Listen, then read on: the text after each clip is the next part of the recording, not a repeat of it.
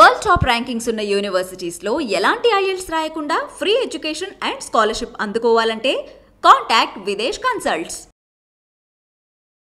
Hello, welcome to iDream. నా ముందున్నారు doctor Reddy Gangadhar Reddy గారు, క్లినికల్ సైకాలజిస్ట్. వారిని అడిగి మానసిక సమస్యల గురించి తెలుసుకుందాం. Hi sir, welcome to iDream. నమస్తే సార్. ఇప్పుడు నిద్రలేమి గురించి మాట్లాడుకుంటే చాలామంది బాధపడుతున్నారు, కానీ నిద్ర రావడానికి చాలా దారులు కూడా వెతుక్కుంటున్నారు. కొందరు ఆల్కహాల్గా అడిక్ట్ అవ్వచ్చు, ఇంకా పిల్స్ అవి వేసుకుంటున్నారు, ఇంకా రకరకాల దారులు ఉన్నాయి. ఇవన్నీ కాకుండా ప్రశాంతంగా పడుకోవాలంటే మీరు ఇచ్చే సలహాలు, టిప్స్ అని అంటే చెప్పండి. ఇప్పుడు జనరల్గా ఆలోచిస్తాయండి, మనకి ఈ మధ్యకాలంలో చాలా బ్యూటిఫుల్ రీసెర్చ్ జరిగి చాలా వరకు మనకు పరిశోధనలు ఏం చెప్తున్నాయంటే 2 రకాలుగా you will get very good sleep. First thing ఏంటి తెలుసా? Physical activity must and should. Physical activities must and should. అది ఎంత ఉండాలి ఏందనేది just over forward we will know. Second thing ఏంటంటే deal with your anxiety. Okay, anxiety is the principal cause of insomnia. అవును కాదంటారా?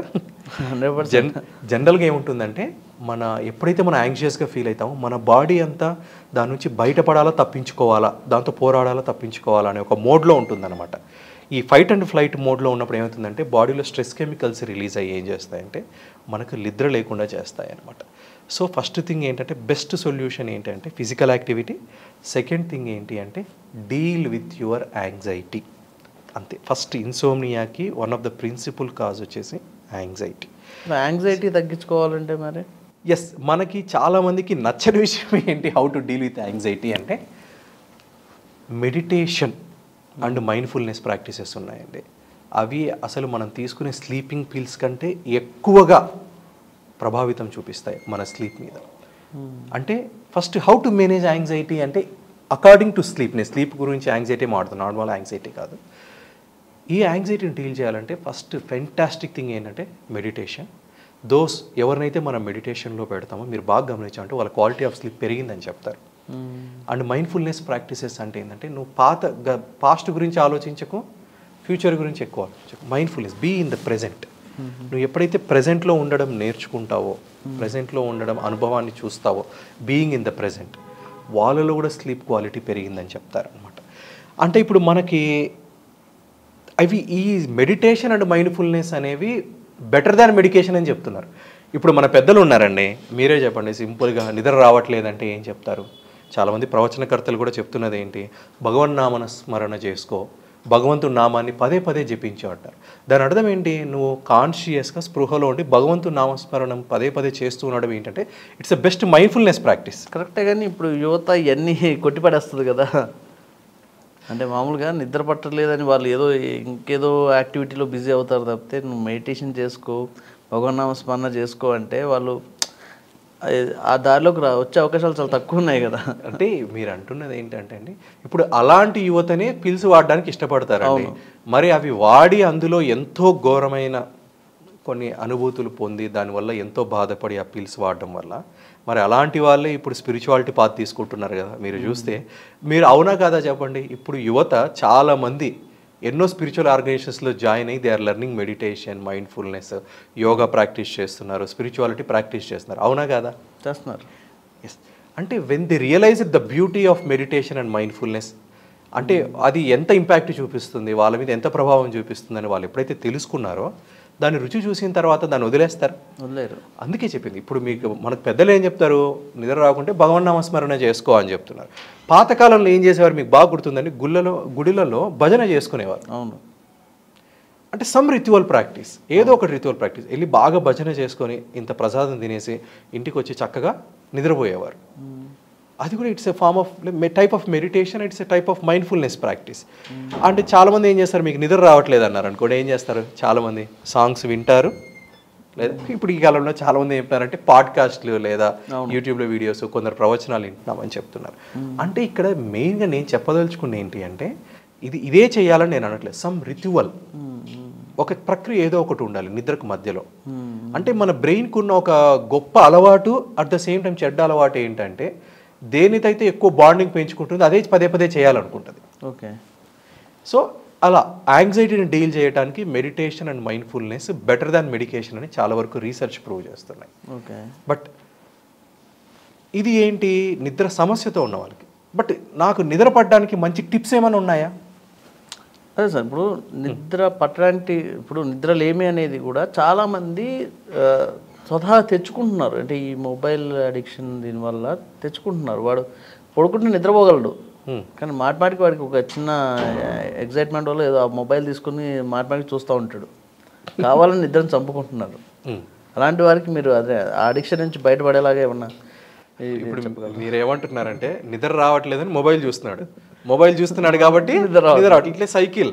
అవును. కానీ ఎక్కువసేపు చూసి చూసి కూడా అట్లే పడిపోయి ఉంటారు చాలా మంది. అవును, మొబైల్ చూస్తారు, సాంగ్స్ వింటారు, సినిమా చూస్తారు. కానీ ఇక్కడ మీరు అడగాల్సినది ఏంటంటే అంత దాకా నువ్వు ఎందుకు తెచ్చుకుంటున్నావు? That's the question. మీరు ఎఫెక్ట్ని ఎప్పటికీ మనము అడ్రస్ చేయకూడదండి. నువ్వు మొబైల్ ఎందుకు చూస్తున్నావు, ఎందుకు నిద్ర రావట్లేదని కాదు. You always అండర్లై the root cause. అసలు నీకు ఎందుకు నిద్ర రావట్లేదు, why you are doing that behaviour అనేది చూసినప్పుడే మనకు తెలుస్తుంది. అంటే ఇప్పుడు మనకి దీంట్లో సొల్యూషన్ ఏంటి అంటే, ఇప్పుడు మీరు ఎంత మాట్లాడినా కూడా బెస్ట్ స్లీప్ టిప్స్ వద్దంటారా? ఎవరు వద్దంటారు? అసలు మనం ఇంత చూసినప్పుడు నేను కూడా వై వీ స్లీప్ అనే బుక్ చదివినప్పుడు నాకు అందులో మంచి టిప్స్ కనపడ్డాయి. 12 best tips to get sleep. అసలు మనకి నిద్ర రావాలంటే ఏం చేయాలి? ఫస్ట్ థింగ్ ఏంటి అంటే కన్సిస్టెన్సీ ఇంపార్టెంట్. అంటే సేమ్ టైంలో పడుకోవాలి. ఇప్పుడు సాఫ్ట్వేర్లో ఉన్న వాళ్ళు, ఐటీ ఎంప్లాయీస్ కానీ చాలామంది ఏం చేస్తారంటే సోమవారం నుంచి శుక్రవారం ఒకలాగా ఉంటుంది స్లీప్ సైకిల్, శని ఆదివారం ఇంకొకలాగా ఉంటుంది అనమాట. అవును, పార్టీయింగ్ అంటారు, they engage in different. But అందులోనే ఎక్కువ నిద్ర సమస్యలు ఉన్నాయి. అవును, ఓకే. కానీ ఫస్ట్ ప్రిన్సిపల్ ఏంటి, మొట్టమొదటి పాయింట్ నెంబర్ 1 ఏంటంటే కన్సిస్టెన్సీ. సేమ్ టైంకే నిద్రపోవాలి. కొందరిని మీరు బాగా చూసారా, ఎన్ని పనులున్నా 9ంటికి నిద్రపోతాడు అనేసి. అవును. మరి వాళ్ళలో ఏదైనా నిద్ర సమస్యలు ఉన్నాయా? ఉండవు. సో కన్సిస్టెన్సీ, నో మ్యాటర్ అది వీకెండా హాలిడేనా కాదు, సేమ్ టైంకి పడుకోవాలి. సార్, కొందరికి మధ్యరాత్రిలో మెలకు వస్తుంది, మధ్యరాత్రిలో మెలకు వచ్చాక మళ్ళీ నిద్ర పట్టదు. అలాంటి వాళ్ళకి మరి అదే సమస్య అంటారు? అంటే ఇప్పుడు మీరు ఏమంటున్నారంటే నిద్రపోయి ఉంటారు, ఒక 2-3 గంటల తర్వాత లేచి ఉంటారు, ఇంకా అసలు నిద్ర రాదు అంటున్నారు. ఇప్పుడు నాకు కూడా చాలాసార్లు అట్లా ఒక మధ్యరాత్రి 2ంటికో 3ంటికో సడన్గా మెలకు వస్తుంది, మళ్ళీ ఎంత తగ్గించుకున్నా నిద్ర రాదు. అంటే ఇక్కడ జనరల్గా మిడిల్ ఆఫ్ ద నైట్లో మనం ఒక్కసారి నిద్ర లేచామనుకోండి, ఒక్కసారి మీరు బాగా గమనించాలంటే మీకు 20 నిమిషాల దాకా కూడా ఇంకా నిద్ర రావట్లేదంటే ఇంకా అసలు పడుకోవద్దు. అక్కడ వేకప్, అక్కడ నుంచి లేచి వచ్చాయి. మీకు ఇందాక చెప్పాను, మన బ్రెయిన్కు ఒక అలవాటు ఉంది ఏంటి, దేనితోనైనా ఈజీగా బాండ్ ఫార్మ్ చేసుకుంటుంది.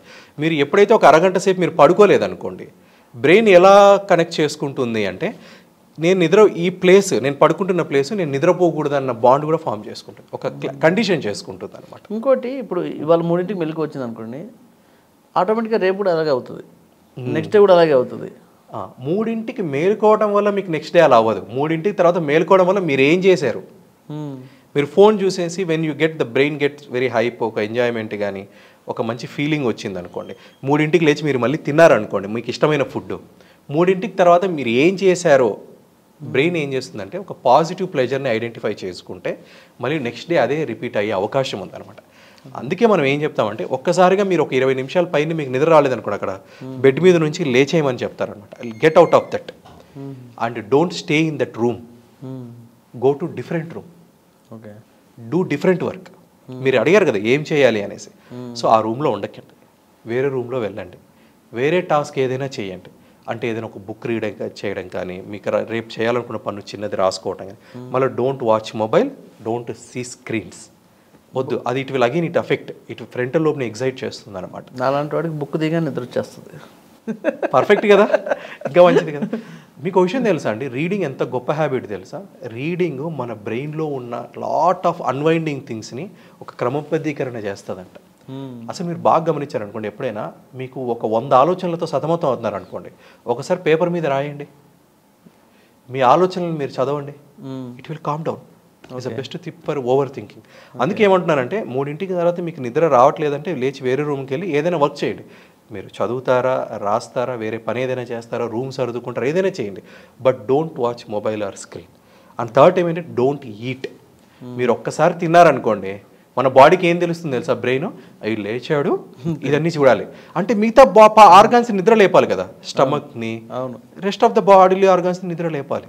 అప్పుడు ఏమనుకుంటుంది బ్రెయిన్? తిన్నాడు అంటే ఇది లేచే సమయం అనుకొని మళ్ళీ మీకు నిద్ర రాదు. Okay, don't eat. అండ్ ఇక్కడ ఇంకోటి ఏం చెప్పాలంటే don't start working on computer screens అనేది ఒక పెద్ద దెబ్బ. చాలామంది నిద్ర రావట్లేదు అనేసి మొబైల్ చూస్తూ కంప్యూటర్లో చూస్తూ ఉంటారు. Again that is the one of the hidden thing. So best tip ఏంటంటే go out, engage in different task. Okay, and మీరు నిద్ర మధ్యలో వస్తే ఏంటని. కానీ సెకండ్ టిప్ మీరు ఏంటి, అసలు బాగా నిద్ర పట్టాలంటే ఏంటి, బెస్ట్ టిప్స్ ఏంటి అంటే ఫస్ట్ కన్సిస్టెన్సీ అని మాట్లాడుకున్నాం. సెకండ్ థింగ్ ఏంటంటే మనం పడుకునే బెడ్రూమ్ ఎలా ఉందో కూడా చాలా చాలా important. Okay, it should be quiet, ఎలాంటి గందరగోళం లేని ఉండాలి. ఓకే, అండ్ డార్క్గా ఉండాలి. డార్క్గా ఎప్పుడైతే కన్ను డార్క్ను చూస్తుందో, లైట్ని చూడదో, అప్పుడే మనకు మెలటోనిన్ ప్రొడ్యూస్ అవుతుందని చెప్తారనమాట మనకు న్యూరో సైంటిస్టులు. అంటే డార్క్గా ఉండాలి, క్వైట్గా ఉండాలి. అసలు ఆ నిద్ర ఆ రూమ్లోకి వెళ్తున్నావు అంటేనే మంచి పీస్ ఆఫ్ మైండ్ మీకు ఆటోమేటిక్ కండిషన్ అయిపోవాలి. మీరు ఎప్పుడైనా చూసారా, ఎక్కడ ఉన్నా కూడా నేను ఇంటికి వెళ్తే మాత్రం ప్రశాంతంగా ఉంటాను, నా రూమ్లో ఉంటే చాలా ప్రశాంతంగా ఉంటాను, లేదా నా ఆఫీస్తో నా రూమ్కి వెళ్తే నాకు ప్రశాంతత అని చెప్పి. కొందరు దీనికి వ్యతిరేకంగా ఉంటారు. ఒక క్రౌడ్లో అలవాటు అయిపోయిన వాళ్ళు ప్రశాంతంగా ఉన్న నిద్ర పట్టదు వాళ్ళకి, ఒక సౌండ్స్ లేని నిద్ర పట్టదు వాళ్ళకి. ఏది ట్రైన్లో పనిచేసే, రైల్వేలో పనిచేసే వాళ్ళకి, ఇండస్ట్రీస్లో పనిచేసే వాళ్ళకి. పుష్పక విమానం సినిమాలో వాడు థియేటర్ పక్కన ఉండి వాడికి నిద్ర పట్టకపోతే ఆ సౌండ్స్ పెట్టుకుని పడుకుంటాడు. అంటే అదే చెప్తున్నాను కదా, మీరు పడుకుంటున్నారంటే ఇక్కడ బ్రెయిన్ కండిషన్ కాబడింది. చాలా మంది గందరగోళంలో కూడా ప్రశాంతంగా ఉంటారు. యాక్చువల్గా నాకు కూడా ఏంటంటే నేను ఒంటరిగా ఉంటే పడుకోలేను. నేనేం చేస్తా అంటే టీవీ పెట్టి టైమర్ పెట్టి ఆ సౌండ్ వింటూ నిద్రపోతా. ఇక్కడ మీరు ఏం చేస్తున్నారంటే ఒంటరిగా ఉంటే పడుకోలేరు అనేది మీ సమస్య కాదనమాట. You want engage your brain and something always. ఏదో ఒక పనిలో కానీ ఏదో ఒక విషయంలో కానీ ఎంగేజ్ చేస్తేనే మీకు ప్రశాంతత ఉంటుంది. ఎందుకు ఉంటుంది అంటే మీరు మోస్ట్లీ బిజీ పర్సన్ అయి ఉంటారు, మార్నింగ్ నుంచి నైట్ దాకా మల్టిపుల్ టాస్క్ ఎంగేజ్ చేసి ఉండొచ్చు బహుశా. అంటే ఇక్కడ ఏమంటున్నారంటే నిద్ర రావట్లనేది సమస్య. ఇక్కడ నాకు గందరగోళమా ప్లేస్ అని కాదు, ఇక్కడ మనం ఒక మంచి నిద్ర పట్టడానికి వీఆర్ ఫైండింగ్ ద టిప్స్. అంటే ఒక యావరేజ్ హ్యూమన్ పొద్దు నుంచి సాయంత్రం దాకా పని చేసుకొని ఉంటాడు, వాళ్ళకు నిద్ర సమస్య ఉంటాయి చాలామందికి, చాలా రకాల కారణాల వల్ల. వాళ్ళు ఏం చేయాలి అంటే వాళ్ళ రూమ్ని కూడా చాలా చాలా ఇంపార్టెంట్. నువ్వు పడుకునే రూమ్ అంత ఇంపార్టెంట్. నువ్వు పడుకునే బెడ్ మీదనే ఫుడ్ తిని, పడుకునే బెడ్ మీదనే పడుకొని, పడుకునే బెడ్ మీద చాట్ చేస్తూ మాట్లాడుతూ అన్ని రకాల పనులు ఆ బెడ్ మీద చేసామంటే బ్రెయిన్ కండిషన్ ఏం చేసుకోవాలని అర్థం కాదు దానికి. Okay, so main important thing ఏంటంటే పడుకునే రూమ్ క్వైట్గా, డార్క్గా, సైలెంట్గా ఉండాలి. ఓకే, అండ్ పడుకునే ముందు కుదిరితే డు నాట్ డిస్టర్బ్ మోడ్లో పెట్టడము, సైలెంట్ మోడ్లో పెట్టడము, లేదా వేరే రూమ్లో పెట్టడం మంచిది mobile when you are having difficulty with sleep. Third thing ఏంటంటే, ఫోర్త్ థింగ్, పడుకునే ఒక 4 గంటల ముందు లార్జ్ మీల్స్ కూడా తినకండి అని చెప్తారు చాలామంది. వాళ్ళు చాలామంది ఏం చేస్తారంటే హెవీ మీల్స్ తినొద్దు అని చెప్తారనమాట బేసిక్గా. అండ్ హెవీ మీల్స్ తినొద్దు, రూమ్ కూడా కొంచెం కూల్గా ఉండడం మంచిది అనమాట. ఎందుకు కూల్గా ఉండడం మంచిది అంటే, మీరు బాగా గమనించారనుకోండి, ఎప్పుడైనా మంచి వేడి నీళ్ళతో స్నానం చేస్తే నిద్ర పట్టింది అంటారు, అవునా కదా? అవును. ఇక్కడ వేడి నీళ్ళతో స్నానం చేసినప్పుడు మనకి ఏమైపోతుందంటే బాడీలో ఉన్న టెంపరేచర్ అంతా స్కిన్ ద్వారా బయటికి థర్మల్ బస్ట్ అంటారు, అంటే ఎగ్జాస్ట్ అయిపోతుంది అనమాట. సో అందుకే మనం బాగా ఫీట్ని కూడా సాక్స్, చాలామంది చిన్నపిల్లలకి సాక్స్లు, గ్లౌజులు వేస్తారు. ఎందుకంటే మీ ఫీట్ కానీ ఒక చేతులు కానీ వామ్గా ఉన్నాయి అంటే బాడీలో ఉన్న హీట్ అంతా బయటికి వెళ్తుందని అర్థం. అప్పుడు బ్రెయిన్లో ఉన్న టెంపరేచర్ కూల్ డౌన్ అయ్యేసి నువ్వు నిద్రపోవాలంటే నీ బ్రెయిన్ 2 నుంచి 3 డిగ్రీలు ఫారెన్ హీట్ టెంపరేచర్ డ్రాప్ అవ్వాలి, తగ్గితేనే నీకు మంచి నిద్ర వస్తుందని చెప్తారనమాట. సో ఇది కూడా ఒక మంచి టిప్. మరి డీప్ స్లీప్ రావాలంటే మనం ఎక్సర్సైజ్ చేయాలని చెప్పాం. ఇంకా ఎక్సర్సైజ్ అంటే మన వాళ్ళకి చాలా రకాల ఆలోచనలు వస్తాయి.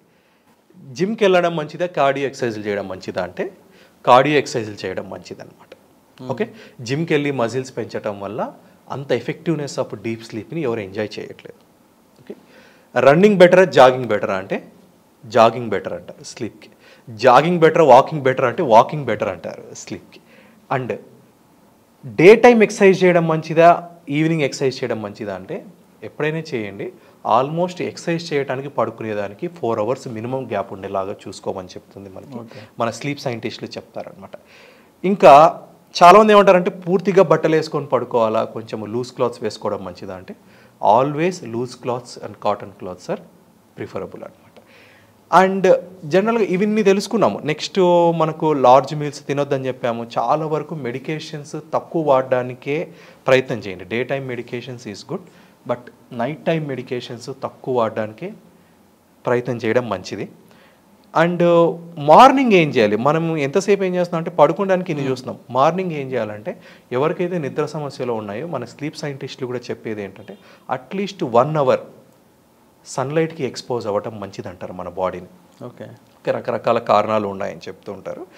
అండ్ వన్ మోర్ థింగ్ ఏంటి అంటే ఆ బెడ్రూమ్లో నిద్ర లేకపోయినా కూడా పదే పదే బలవంత పెట్టొద్దు అని చెప్తారు. ఓకే, ఇంకా అండ్ మీకు జనరల్గా బలవంతంగా పడుకోవాలని ప్రయత్నించినా నిద్ర రాదు. Okay, and mostly important thing ఏంటంటే డీల్ విత్ యువర్ యాంగ్జైటీ. అప్పుడు మీకు ఎక్కడైతే నిద్రలేమి సమస్యలు ఉన్నాయో అప్పుడు మీ సైకాలజిస్ట్ని కలవటం చాలా మంచిదన్నమాట. జనరల్గా మనకు వచ్చే థెరపీస్ కూడా ఏముంటాయంటే ఇప్పుడు మా దగ్గరకు వస్తారు సైకాలజిస్ట్ దగ్గరికి. ఓకే, మనకు థెరపీస్ కూడా ఉంటాయి అన్నమాట. ఇవన్నీ చెప్తాం, టిప్స్ చెప్పి. జనరల్గా అతిగా మీరు ఏమంటున్నారు, నిద్ర పట్టడానికి బలవంతంగా ప్రయత్నం చేస్తున్నారు. నిద్ర పట్టకుండా ఉండడానికి బలవంతంగా ప్రయత్నం చేస్తే త్వరగా నిద్ర వస్తుందని ఒక థియరీ చెప్తుంది. దాన్ని స్లీప్ రెసిస్టెన్స్ థెరపీ అంటారు అనమాట. అట్లా రకరకాల థెరపీలు. ఇప్పుడు మీకు ఒకవేళ అన్ఫినిష్డ్ బిజినెస్ ఉన్న, ఓవర్లోడ్ బై థాట్స్ ఉన్న, ఓవర్ థింకింగ్ ఉన్న, వీటన్నిటిని సైకాలజిస్ట్ అడ్రస్ చేసి మంచి చక్కటి ప్లాన్ ఇస్తారు. And there are very successful cases. నిద్రలేమి గురించి చక్కని టిప్స్ ఇచ్చారు sir. Thank you. Thank you అండి.